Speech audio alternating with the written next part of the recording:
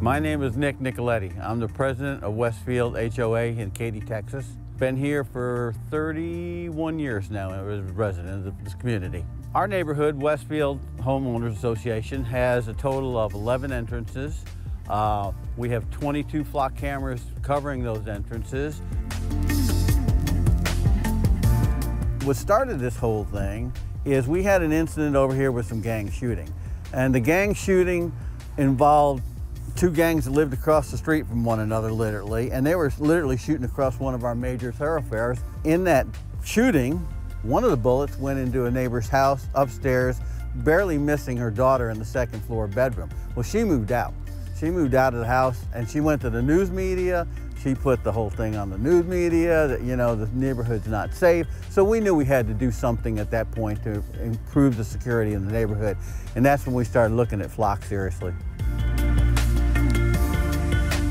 We were trying to figure out, could we put our own camera system in? But no, if we did that, we'd have to fix it, maintain it, do cloud storage on it. When it broke down, who was going to be responsible for it? Who would know when it was broke down? That wasn't practical for us. We looked at increased security, but the Harris County Sheriff's Office at $500,000 a year for one officer 24/7 wasn't practical. But we still were looking for something more to help the officers solve crimes, tell who was coming in and out of our subdivision, and that's what led us to Flock. Since we've installed the Flock system, we had an incident where there was a carjacking, and an actual video camera, doorbell camera, caught the incident on camera. You could see the carjacking, you could see the people being pulled out of the car, you could see them taking off with the car, but you never saw the license plate. But with the Flock cameras, they were able to go in and access that car and get that license plate, and the police were able to solve the crime. When these incidents take place, everybody gets on social media and they're all talking about it, and of course they're all complaining the board's not doing anything, you know. But with the Flock cameras, we tell them, you know, we've given this access to the police, the local authorities. We don't access it. We don't go into the cameras. We don't tell them who did it.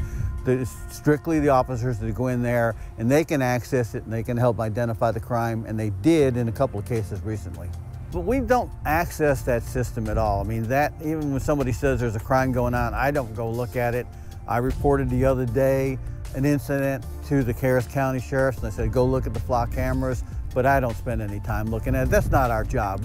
The Flock cameras are there for law enforcement to do a better, quicker job of apprehending criminals. The number one reason I joined the board is for security, and I've done my job, and I feel since we put the cameras in, we are a lot safer.